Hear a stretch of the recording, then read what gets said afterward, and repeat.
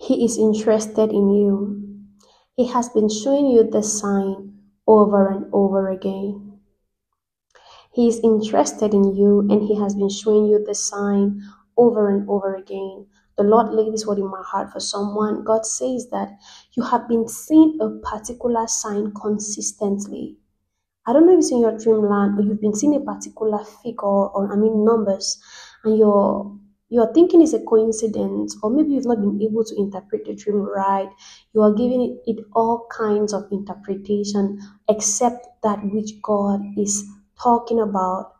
God says He is appearing to you through these signs in order to get your attention. Now, this is somewhat similar like the previous prophetic word I gave, except for the fact that God has been using this to speak with you. He has been showing you this particular sign for a while now, but you have not been able to understand that is God trying to talk to you.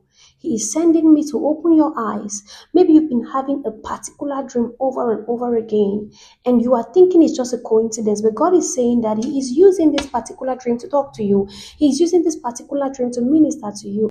And until you're able to make something out of this, or until you are able to hear to the call of God that He is trying to communicate to you, it will not stop. I pray that God is going to give you the wisdom.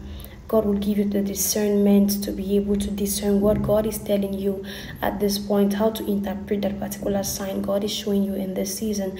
In the mighty name of Jesus, may the Lord bless you and keep you, cause His face to shine upon you.